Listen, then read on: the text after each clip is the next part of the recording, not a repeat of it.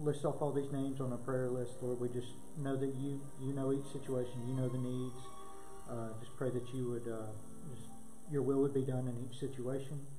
We thank you for this church, Lord, and what it means to us. We just pray that we would just keep you first in all of our worship and all that we do. Just that you would just continue to bless us and just use us in your service. It's all in your name we ask. Amen. Amen. All right, today we have another meeting with VBS and after small groups.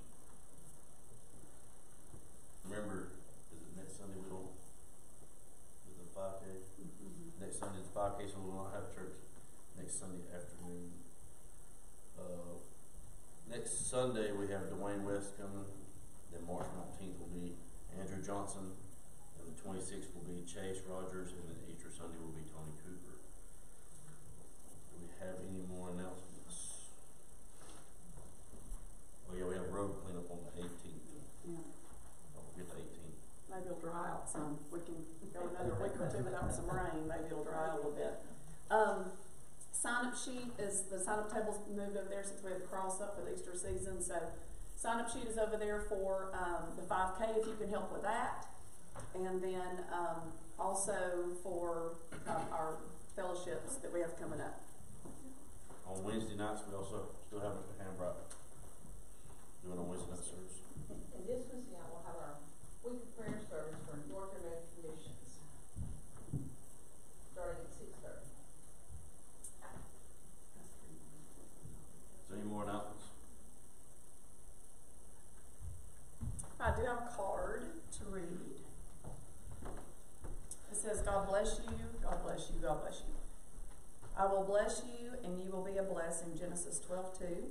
May you receive abundant blessings in return for the special way you expressed his love. Thank you.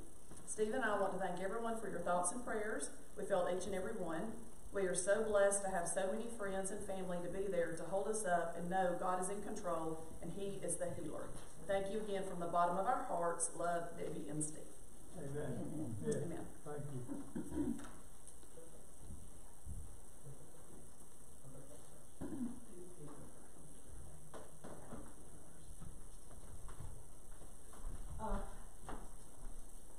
Today is our beginning of our week of prayer for North American missionaries, and we've got a little short, minute and a half roughly, video that talks about our theme this year, which is United, Call of Us One. They see him here. They see him here. And they see him here. We know it because he said it. Jesus said, the world will see him when the world sees us. That's why together we do this. We give so that those who've not yet seen can see. It means something when the world sees how we give. It means something because we do not look the same. It means something because we do not sound the same. It means something because when we give, this is what the world sees. They see the gospel doing what the world cannot. They see the gospel making us one. And so we give. We give so that missionaries can go. We give so that churches can be started, hurts can be healed, and truth can be shared. We give so the world might see Jesus in us. United as one. Amen. All right. It is the first Sunday in March. Do we have birthdays to celebrate in March? How about wedding anniversaries? No? Okay. All right, well, let's stand. We're going to have our time of welcome and fellowship this morning. Let everybody know how glad you are to see them today. Good morning.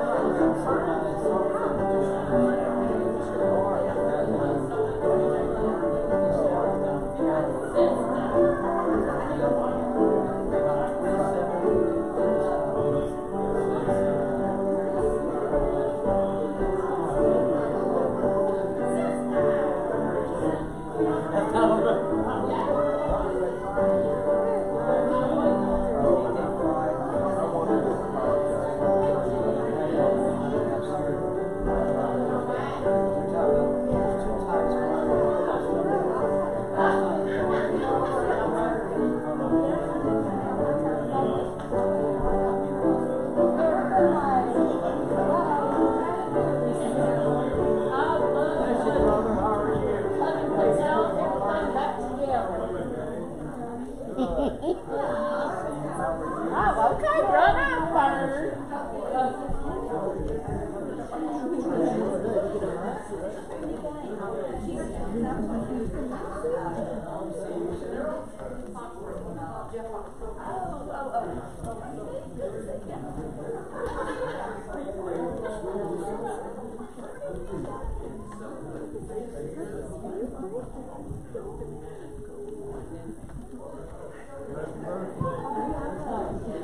No, not yet.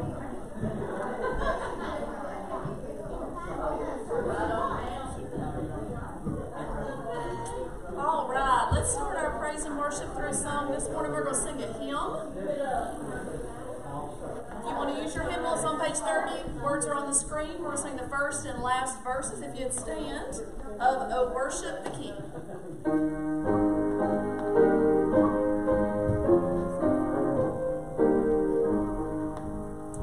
O worship the King, O glorious above, and gratefully sing His wonderful love, our shield and defender, the Ancient of Days, a billion in splendor and girded with praise.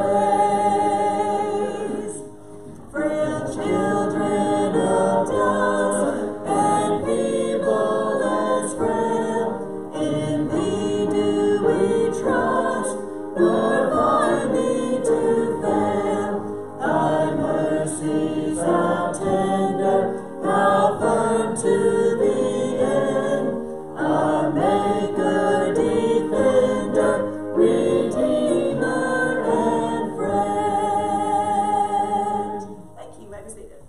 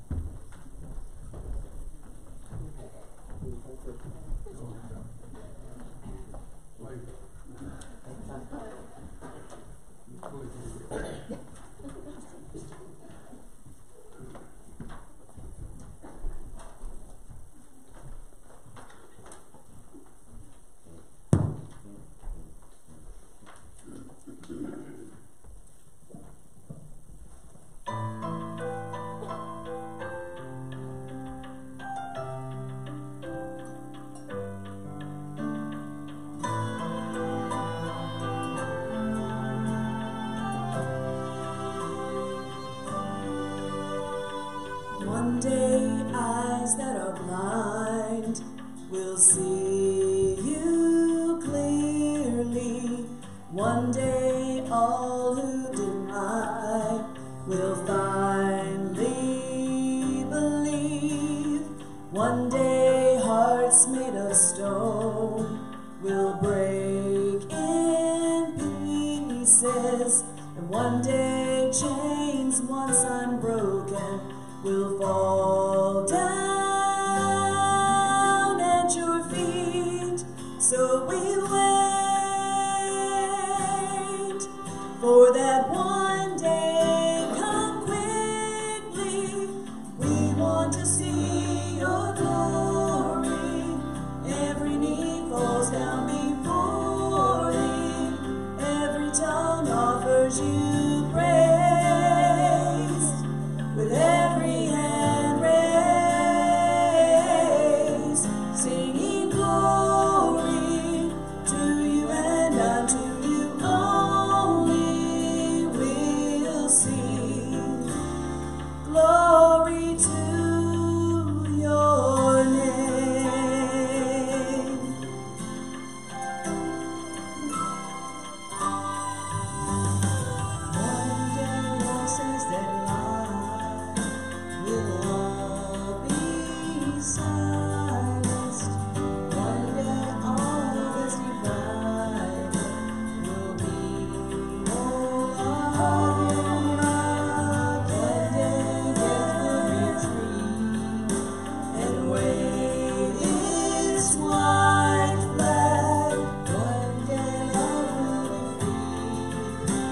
the strongest enemy.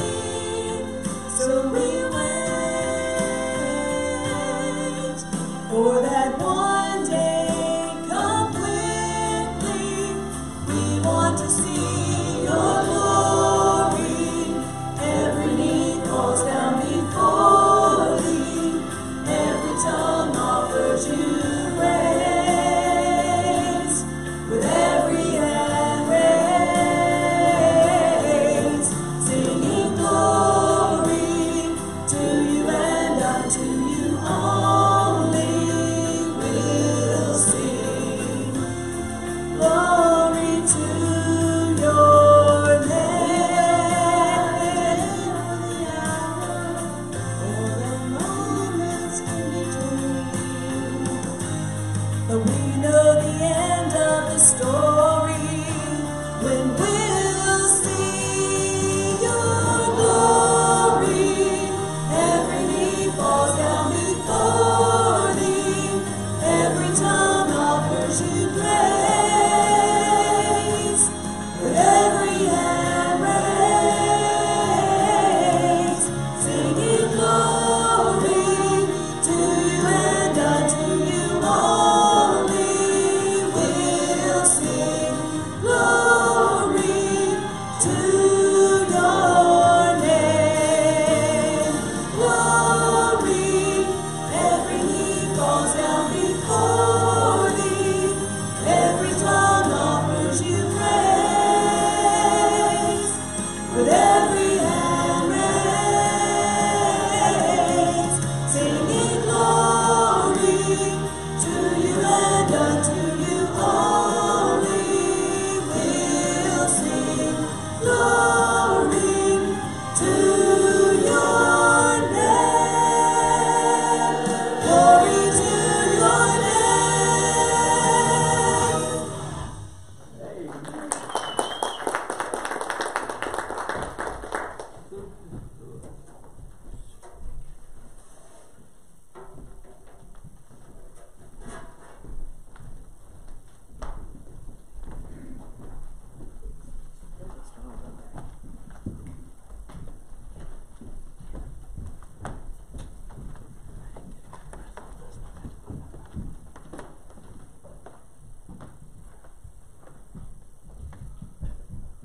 Let's stand and we're going to sing our worship chorus, our new and hymn of heaven.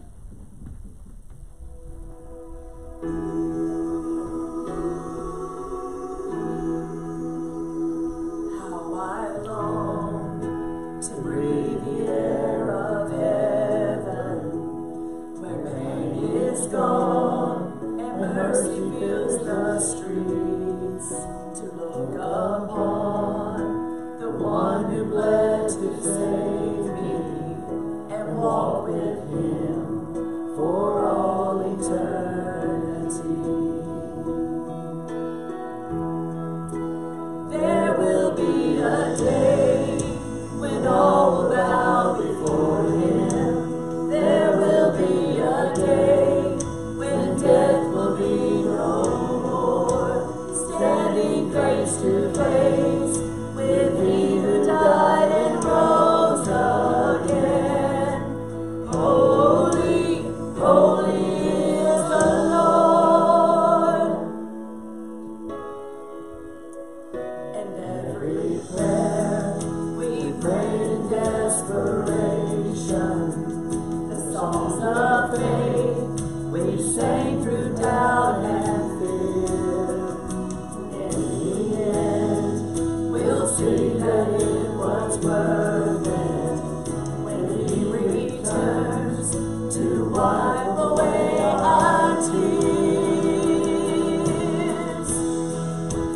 There will be a day when all will bow before him. There will be a day when death will be no more, standing face to face with he who died and rose again. Holy, holy is the Lord. And on that day join the resurrection and stand beside the heroes of the faith. Oh, with one voice, 1,000 generations sing, worthy is the Lamb who was slain. Forever he shall reign. So let it be today. We shout the hymn of heaven with angels and the saints. We raise a mighty roar. Glory to our God, who gave us life beyond the grave. Holy, holy is the Lord. So let it be today. We shout the hymn of heaven with angels and the saints. We raise a mighty roar. Glory to our God, who gave us life beyond the grave. Holy, holy is the Lord. Holy, holy is the Lord. Holy, holy is the Lord. Amen. Be seated.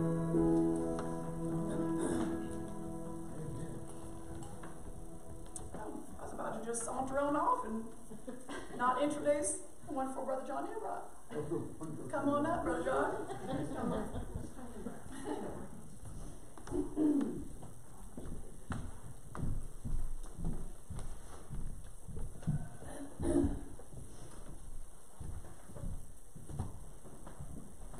Thank you so much for that introduction. I don't think I've ever been introduced as the wonderful one. I have to tell this on Corey. I hope she doesn't get offended when I tell this. Several years ago, we were off on a mission trip, and Corey came up to me, and like so many folks have done here lately, they said, Brother John, when I die, will you do my funeral? And I said, well, can we wait a long time to do this? And I said, oh yeah, I can. And she said, but before I ask you and get a reply, she said, it's going to be most unusual. And I said, why is that? And she said, because I want all female pallbearers. And I said, really? She said, yes, if men are not going to take me out while I'm living, they're not going to take me out while I'm dead. But I've noticed that's all changed now. And so I think we are living very good ahead. Just praise the Lord and they're excited. I've known Corey since she was a little bitty thing, and I've been watching her life. And such a wonderful thrill to see people as they serve the Lord and they're excited about doing so. And it's such a thrill to be here with you today. And I encourage you to take your copy of the Word of God and turn with me to the book of Acts, chapter 2. It's going to be on the screen, and we're going to look at that in just a little bit. To tell you a little bit about where I've been in ministry now for over half of a century. Last Easter, I had 50 years in ministry. It's 50 plus now. And for 40 of those years, I have been in full-time pastoring 7 churches. And since retirement, I've done 9 interims, believe it or not. I've pastored, I've preached revivals, done evangelistic crusades, I've been guest speakers at banquets. I've preached and I've taught on mission fields. And I've seen every kind of church that you can ever imagine. Big churches, small churches, some that are ornate and some that are just like huts. Some that are enclosed and some that are in the open air. Some that have large crowds and some that have just little bitty crowds. some that are all white, some that have been all black, some that have been all brown, and some that have been every color that you can ever imagine. Kind of like the song that Jesus loves the little children of the world. Red and yellow, pink and green, strangest kids you've ever seen. You know, some of those, some that are very stately, and some that are in some of those third world countries where when it comes time to feed the babies, they just unembarrassedly feed the babies. You might have to ask me about that after church is over, what I'm talking about. But in all of these, they are still God's church. Amen. And Jesus loves the church. He died for the church. Yeah. And Paul said this about the church. He said, husbands, love your wife as Christ loved the church and gave himself for her, that he might sanctify and cleanse her with the washing of water by the word, that he might present her to himself a glorious church, not having spot or wrinkle or any such thing, but that she should be holy and without blemish. Jesus called the church a glorious church. And so when one says glorious, what comes to mind? To many it means big church. Big budgets, big buildings, big parking lots, lots of people. Others think it talks about music, where you got everything from Bach to rock. Others think wardrobe styles, where you come in and you got to have a shirt and a tie and a coat. Others think it's talking about golf shirts and skinny jeans. Others think worship styles. It's got to be traditional, got to sing out of a hymn book, can't have screens. Others think about contemporary, you know, where it's some of that 7-Eleven music, you know, 7 words, sing it 11 times over and over and over, you know. Some think about where it's blended, and that where two groups are mad at you, the old group that where you didn't sing enough of the old songs, and the new group where you didn't sing enough of the new songs. Some churches have everything from holy laughter to holy crying. But the church that Jesus built, the glorious church, that's a model.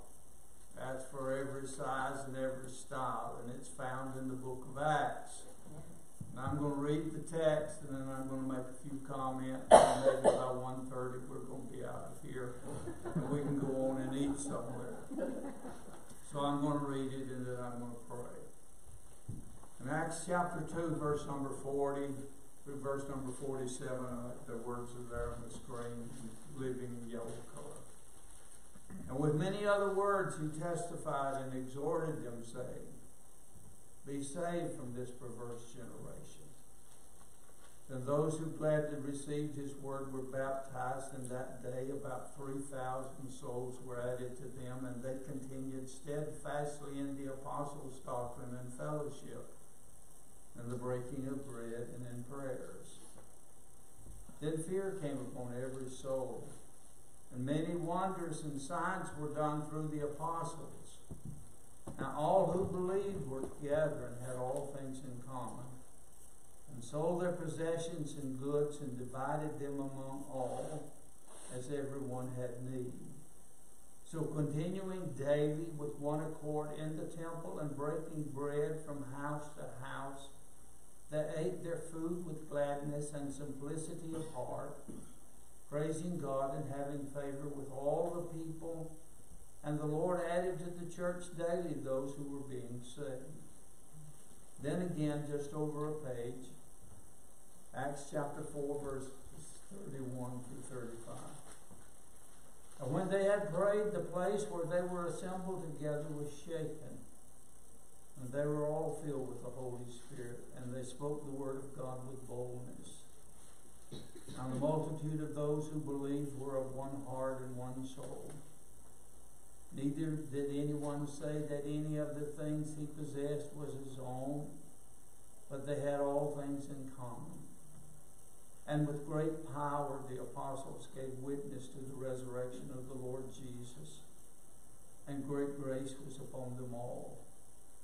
Nor was there anyone among them who lacked, for all who were possessors of lands or houses sold them and brought the proceeds of the things that were sold and laid them at the apostles' feet, and they distributed to each anyone as anyone had need. Father, thank you. Lord, it's so good to be at liberty.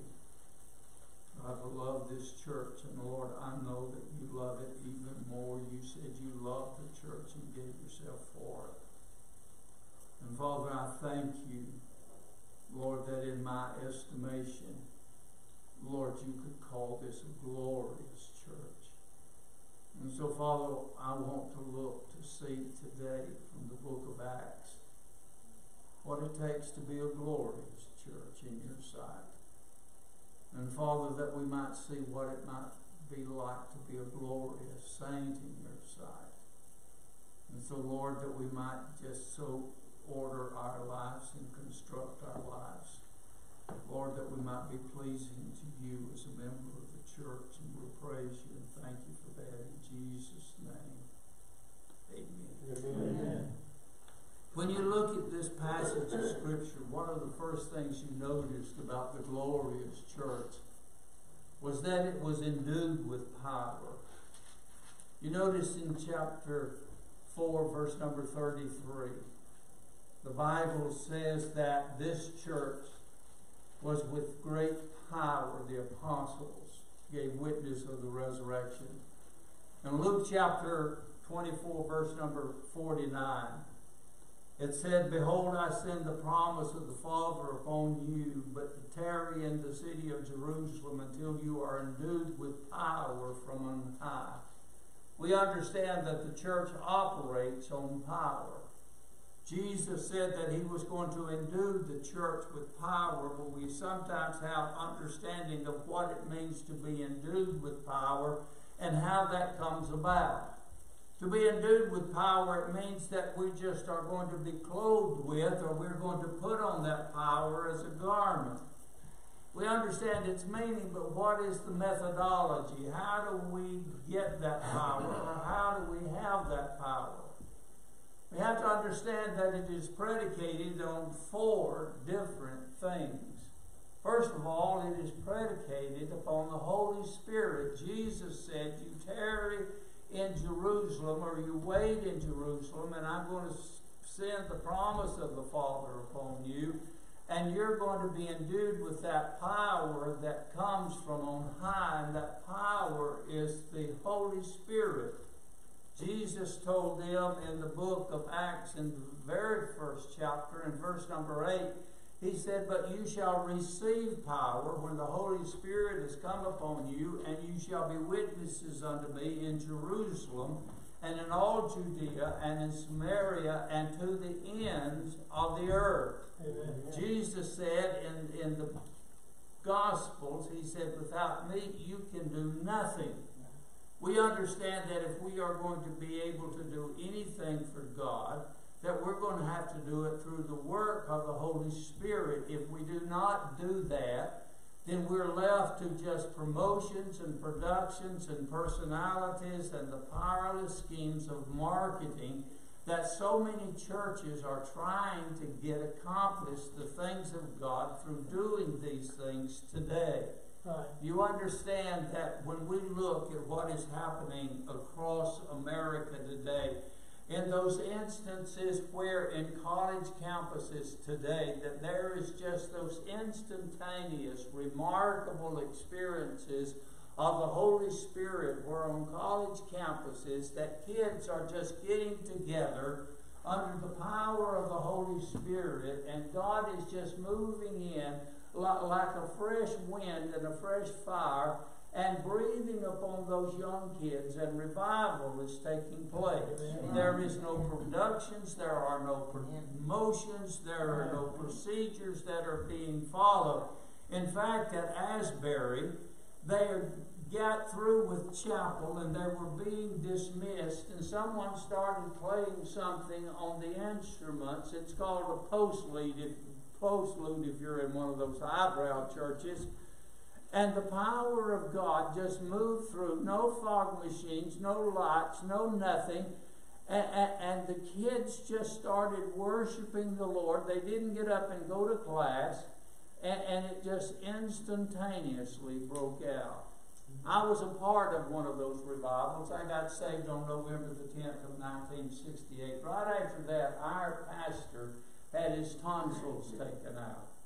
It's all right for little kids to have that done, but as an adult, it's a horrible thing to have done. And he preached that morning. He came back that night, and in the hoarse voice, he said, "I'm not able to preach." And he said, "Does anybody have anything to say?" And we all sat there looking at it like a calf looking at a new gate. And he was fixing to dismiss people to let us go home, and a lady stood up and said, "I'd like to sing a song."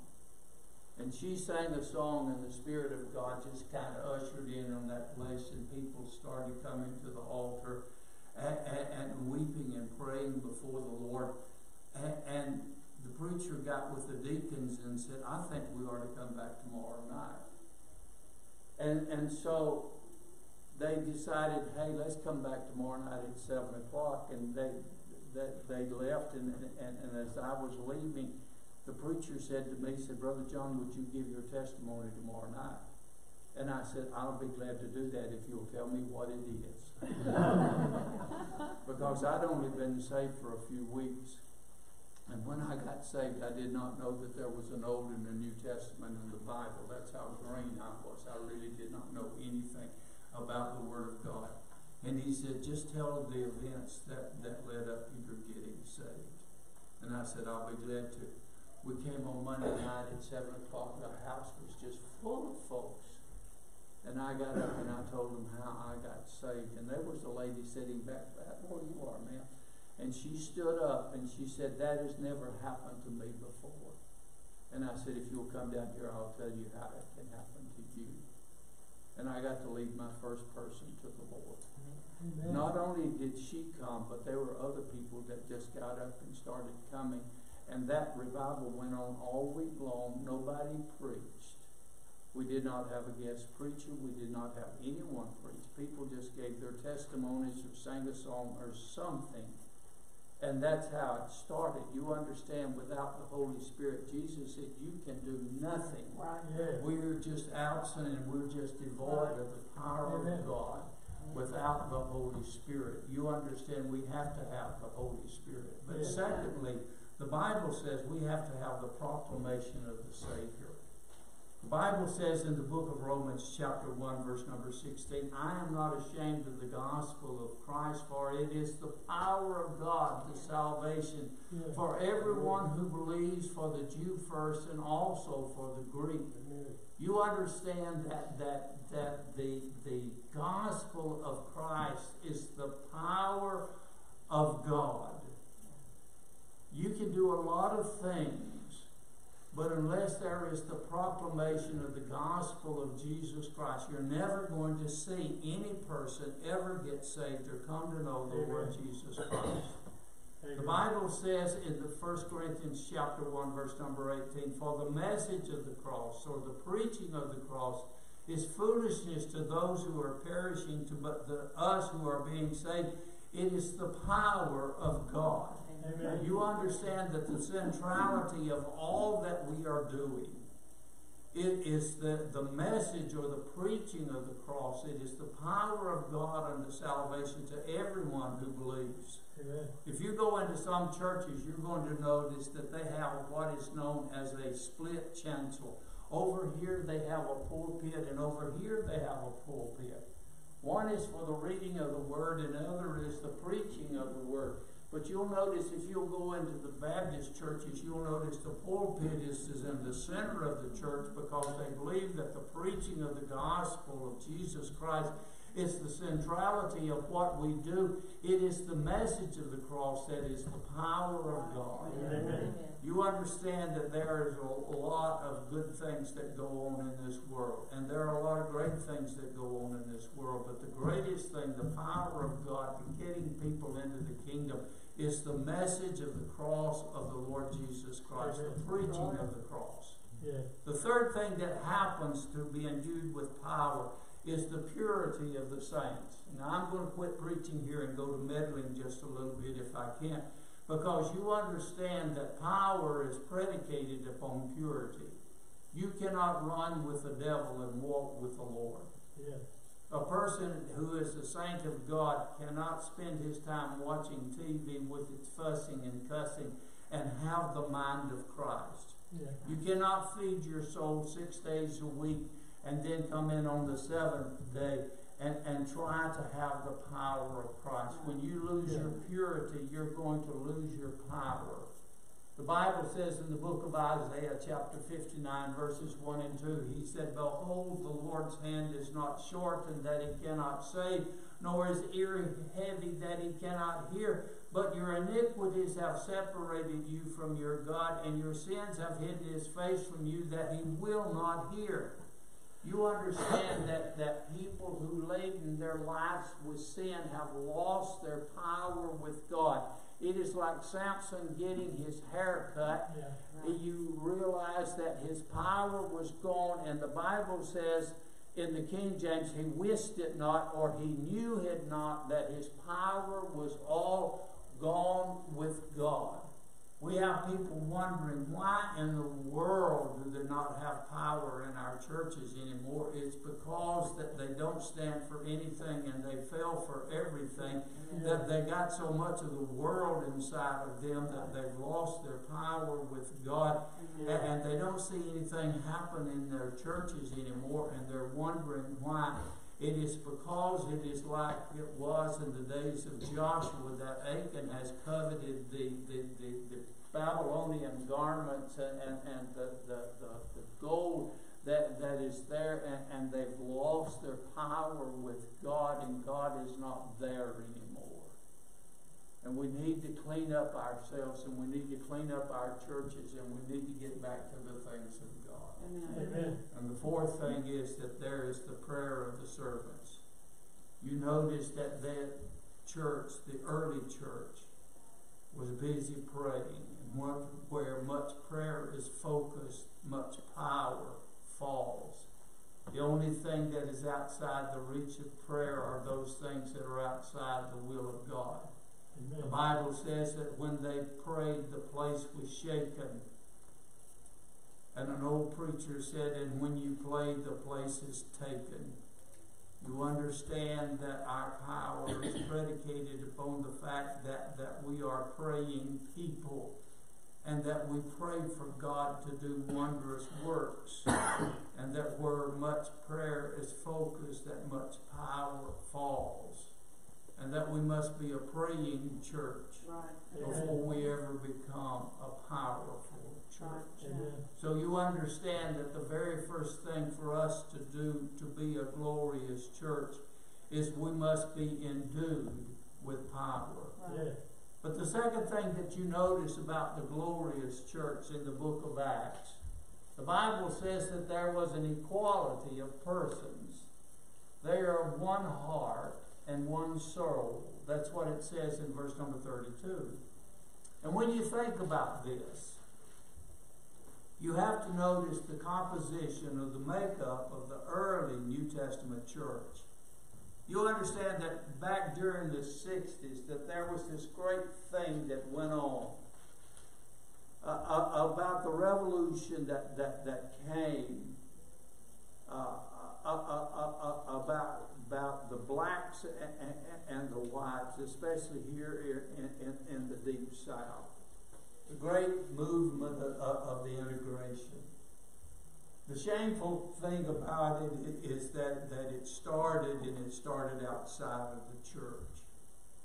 It should have been a movement that started on the inside of the church, but bless its heart, it started outside of the church, and it was slow to make its way on the inside side of the church. It's made its way into the church that I was pastoring when I had received an invitation to go to Nigeria to preach the gospel, and I mentioned it to our church, and our church says that we're a segregated church.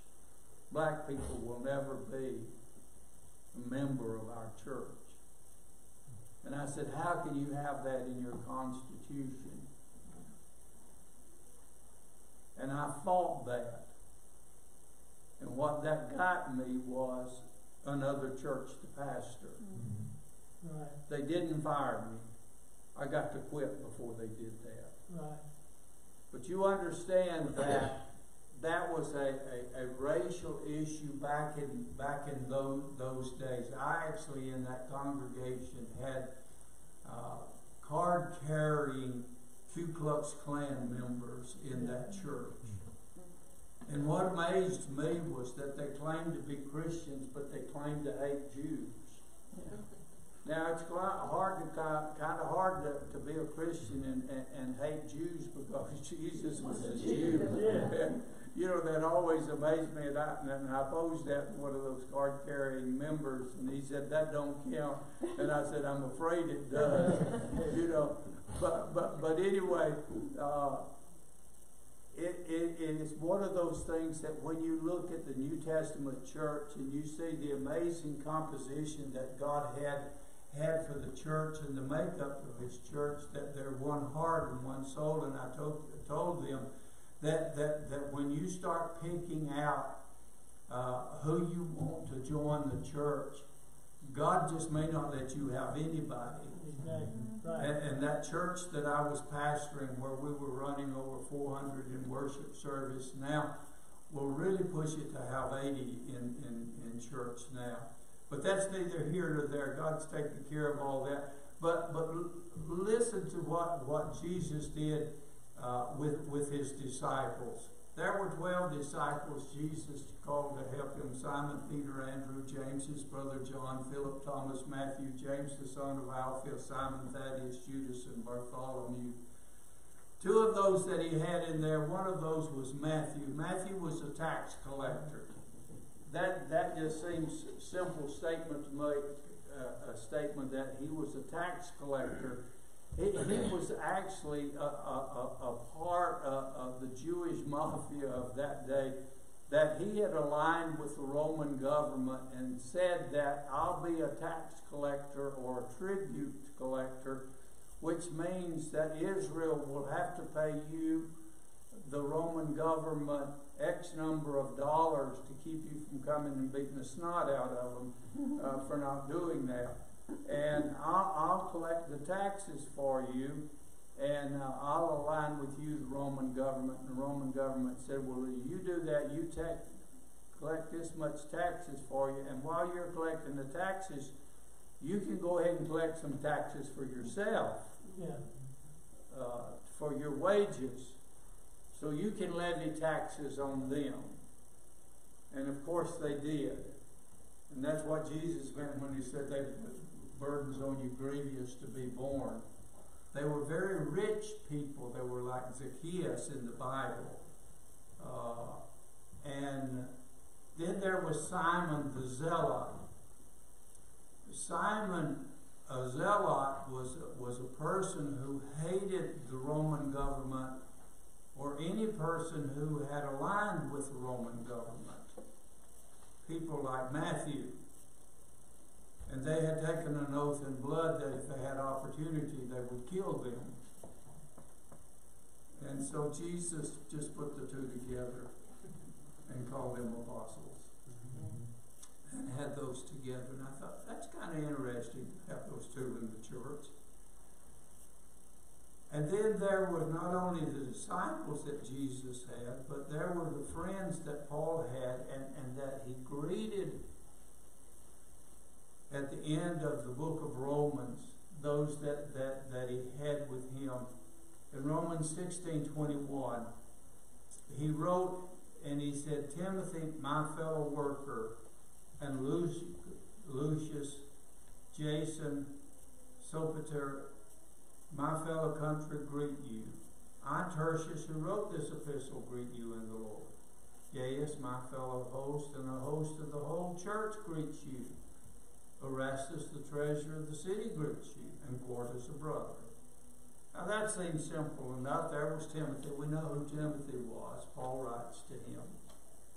And there was Luke, and there was Jason and Sosipater. And then there was this guy named Tertius who was writing this epistle.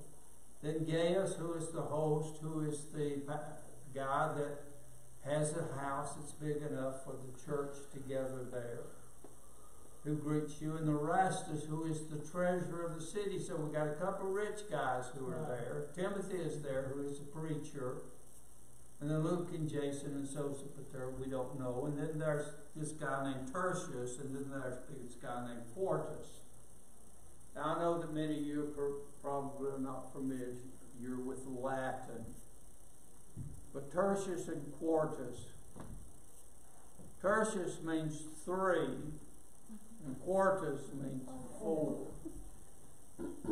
That's where we get quartus, is where we get our word quarter from. That's a fourth of $1. Just 4. So we got the 2 rich guys. We got Gaius, and then we got Erastus, the rich guys, and then we got 3 and 4. They're just slaves. And then we got Timothy, who is there as Paul's son in the faith. And they're all together in the church. And that's the makeup of the church of that day. The majority of the New Testament church were slaves. Yeah. Or they were relatively poor people. So Paul has taken all of these and he says, now we're here in the church and we all greet you, and we're all the same people. But we've noticed that sometimes birds of a feather seem to flock together in our churches that we have today. When I was saved, I asked God for something that I could do. All I knew after I got saved was to read this book and to pray. And then we decided that we could have a bus ministry. And I said, God, I can drive a bus if you'll let me drive a bus. So we got a 40-passenger bus. And I let it known among the kids. I said, I'm going to have a bus and I'm going to drive a bus. First night I drove a bus during revival, I brought 60 kids in on a 40-passenger bus. Some of them had to tell me where those kids lived so I could take them home. It was just a miracle of God. We ran 150 on Sunday morning, we ran 200 on Sunday night, and we run 300 on Wednesday night. I mean, we got kids from everywhere. And then a remark was made to me, we don't want those kind in our church. I mean, if you can imagine having 200 kids, and in some of them, you'd go into their house and you'd see a can in the fireplace. And they'd take that can out and they'd open it and they'd dump it out, and that's what the kid would eat. It wouldn't heat it on the stove, but heated it in the can. Those poor little kids, and some of them, bless their heart, first time they'd ever heard the gospel, first time they'd ever knew anything about church. They were the most undisciplined thing. One of them get up to go to the bathroom, and 20 of them would get up and go to the bathroom. I mean, it was, and boy, it was a disruption like you'd never seen until we started children's church. But this guy said, we don't want that kind in our church. And God must have heard him. Because there's not a church there anymore.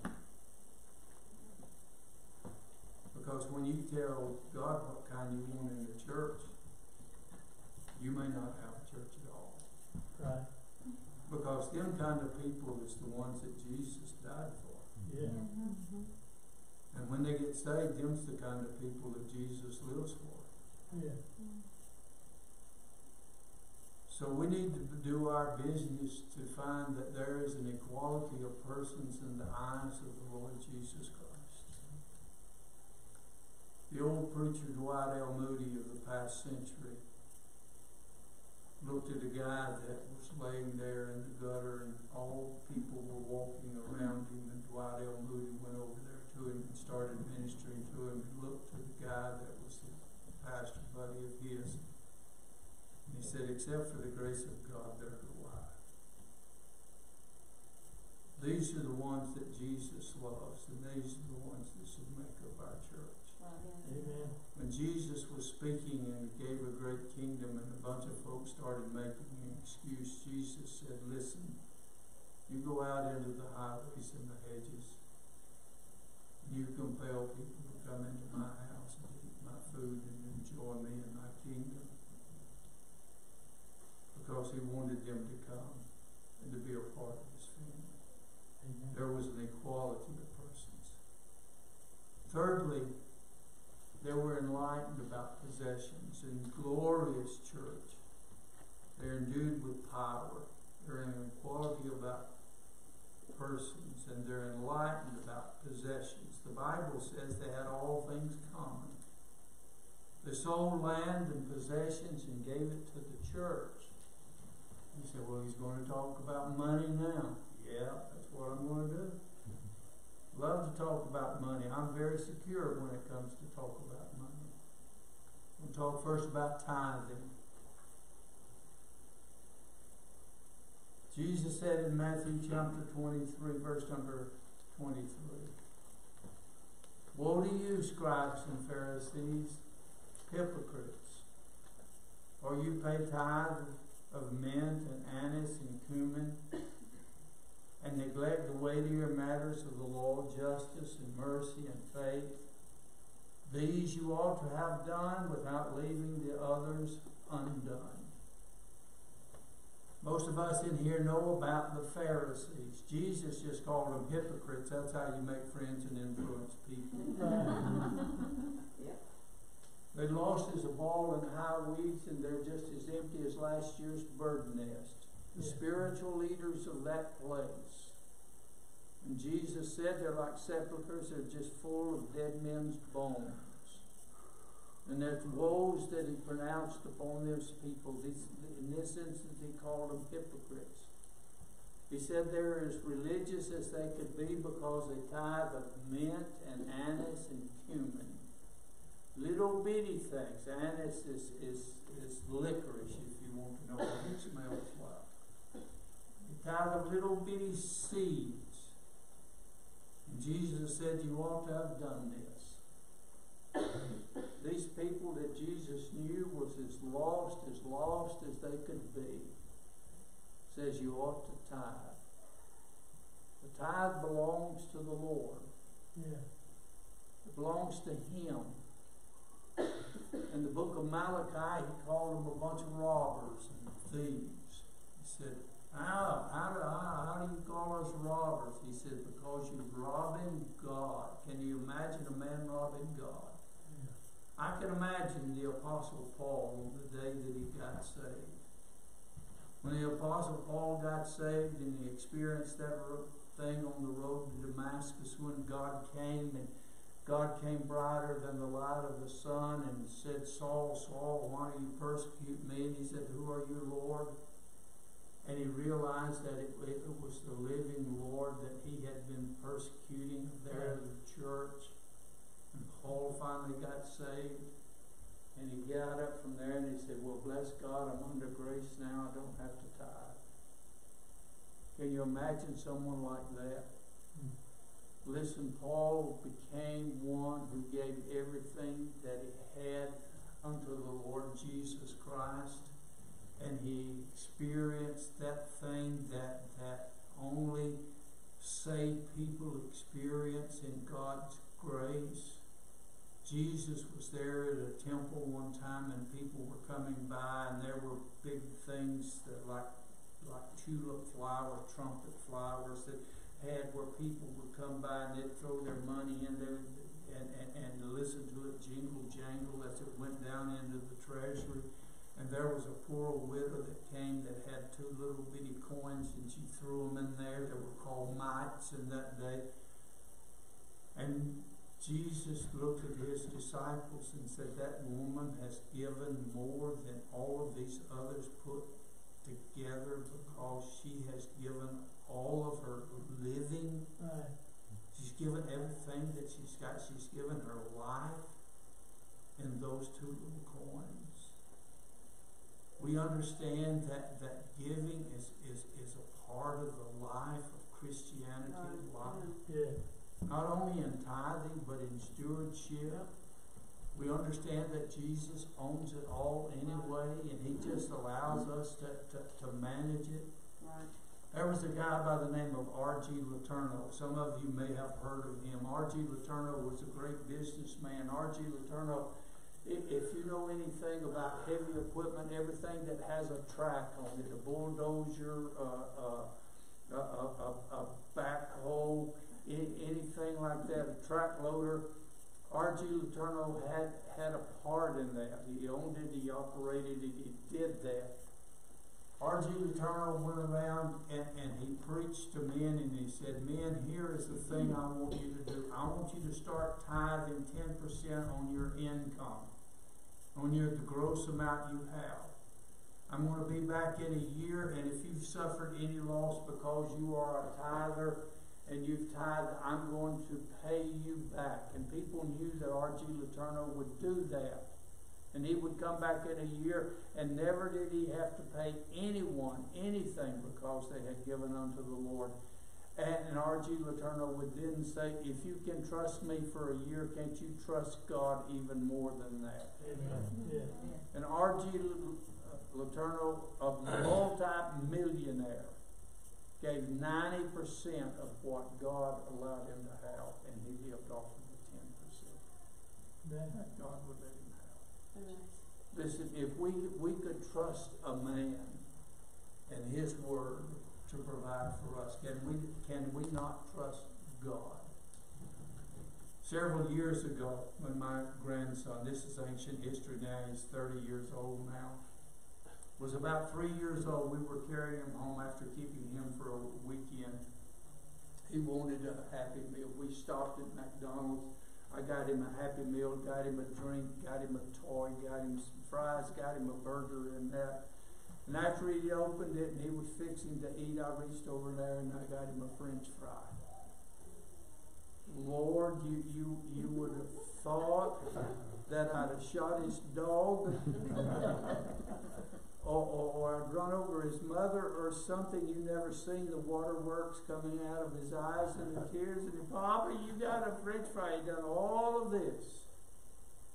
But he forgot 3 very important things.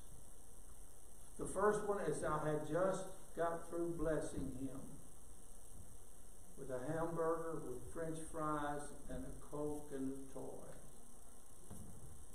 It cost him nothing.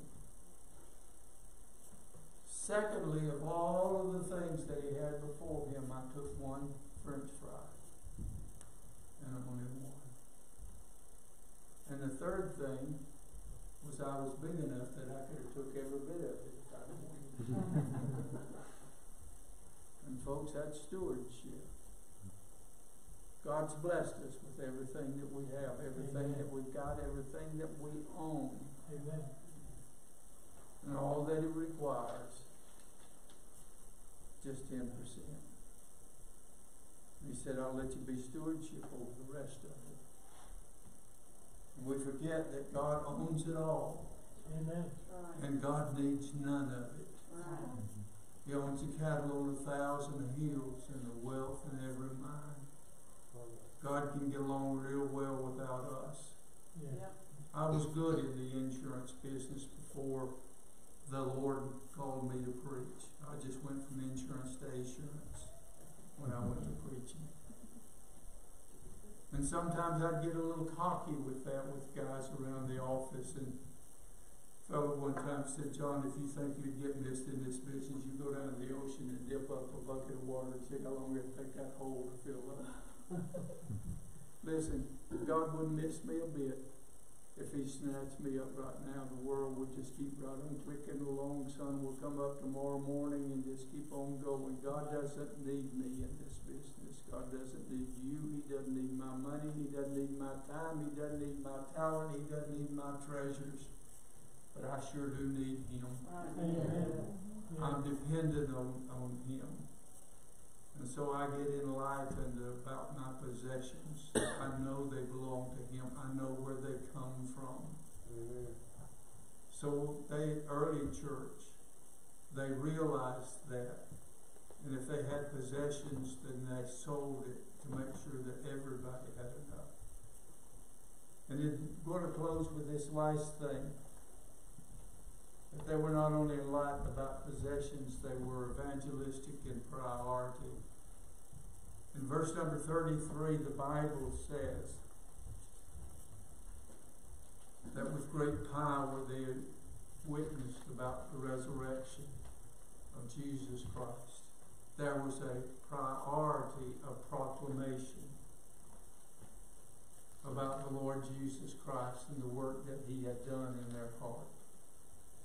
Good things sometimes can crowd out the great things that takes place in local churches. Sometimes we get so busy with church work that we forget about the work of the church and the great commission that God has called us to do. Statistics tell us that 90% of the people who claim to be Christians, who profess to be Christians, have never won anyone to the Lord Jesus Christ. And the majority of those that did it within the first 3 months that they were saved. I went to an evangelistic crusade where Charles Stanley was preaching. He was preaching to 1,500 pastors at an evangelistic conference at Shades Mountain Baptist Church. I remember that day very well because when he summed up his message, he said, "Guys, preachers, I want to ask you 2 questions. First of all, when was the last time you won anyone to Jesus?" In that group of men at Shades Mountain Baptist Church, you could have heard a pin drop. And then he said, "I want to ask you another question. Men, when was the last time that you tried?" I was fortunate enough because on that way, that morning I needed to stop from gas. And there was a guy that came up to me and I got to share Christ with him.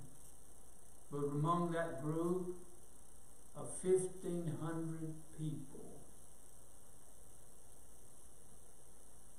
there were people all over that building who could not honestly say that they remembered the last time they tried to win anybody. Preachers of the gospel of Jesus Christ who've never tried. If I had my ministry to do all over again, I believe I'd spend more time training folks how to be Great Commission Christians, how to reach people for the Lord Jesus Christ. Why? Because of the priority of proclamation and the product of proclamation. The Lord added to the church daily those who were being saved. Saved is one of the best words in all of the Bible. It's a biblical word. It's a good word because of its imagery. Saved is the imagery of people that are in a burning building and that you rush in to rescue those people. Saved is a word whose imagery is that you see people that are drowning and that they're going down for the last time and that you reach in and that you pull them up and that you rescue them from that awful fate. On November the 10th of 1968, I prayed 3 words. I said, Lord, save me. That's the only prayer that I knew. I'd never heard a prayer prayed in my home that I remember. I never heard a prayer prayed around mealtime. I've never heard a prayer prayed during times of emergencies or sicknesses. My mother was a Catholic. My daddy was a nothing. And we just didn't do that. We never went to church. Only thing I knew that I was lost and I needed to be rescued from my sins, and I just knelt at an altar and I said, Lord, save me. Praise God. And God added to the church daily those who were being saved. Amen. And I became a part of a glorious church. Amen. I became a part of something glorious. And you may be here this morning. And here is how you can be a part of something glorious. If you're not saved, you can get up, walk down this aisle and say, Brother John, I want to be saved. You can just say a little simple prayer and become a part of a glorious church. If you're here and your church membership is somewhere else, you can say, I want to be a part of the local church, and you'll be a part of something glorious. Amen. You may never have surrendered to baptism, and you can say, I want to be baptized, and you can be baptized and be a part of something glorious. It's something glorious because it's His church. It's the church that Jesus loved. It's the church that He died for. It's the church that He founded. I will build my church, He said, and the very gates of hell shall not prevail against it. Amen. You may be here and your church letter is somewhere else. You can bring your letter, your love, your life, and you can go to work for Jesus right here, and you'll be a part of something glorious. Right. And you can say, Brother John, I'm already a member here. Then praise God. You're a part of something that's glorious. Amen. You're a member of God's church and God's family. Father, thank you. Lord, what you've done is glorious. You've loved the church and you've given yourself for it, that you might present her to yourself as a glorious church without spot or without wrinkle. Lord, you've loved the church. You've died for it. You've given yourself for it, that you might present it to yourself. Lord, we want to be presentable to you. Lord, we don't want to have any spots, any flaws in our character, our conduct. Lord, if there's any in our lives, Lord, would you show it to us right now? Lord, we'll get that right, straight with you. Lord, if there's something amiss or something wrong betwixt us, Lord, we need to mend the fence, Lord, we can do that right now. Lord, if there's someone here that doesn't know you as their personal Savior, Lord, they can take care of that now. Lord, they can just walk down the aisle that's closest to them, and Lord, we can teach them how that they can just open their heart, their life, and receive Jesus as their Savior. Lord, if they need to rededicate that life, if they need to join the church or follow Jesus in baptism, Lord, they can be a part of something that's glorious today. Thank you, Lord, for the church and how that we can be a part of it. Lord, work your will, work your way in hearts and lives today. We thank you for that in Jesus' name. Amen. Amen. Congregation, would you stand and let's just sing an anthem of praise, a hymn of invitation, and as the Lord blesses you, if you need to do something today, you do that, and we'll give Jesus the praise for it, for we ask it in His name.